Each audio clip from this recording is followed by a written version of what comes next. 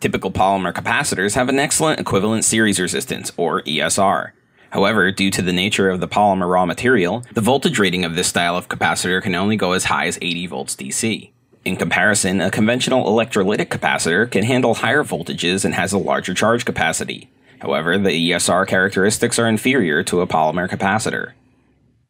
Hybrid capacitors utilize a combination of liquid aluminum electrolyte and polymer as a dielectric material, providing a best-of-both-worlds approach to create a superior capacitor. The polymer contributes to a low ESR, while the liquid aluminum electrolyte allows for a higher capacitance, higher withstanding voltage, and a longer lifetime. Hybrid capacitors provide a tighter control over DC leakage current as compared to electrolytic capacitors. Also, a hybrid capacitor opens upon failure, where a polymer capacitor short-circuits on failure.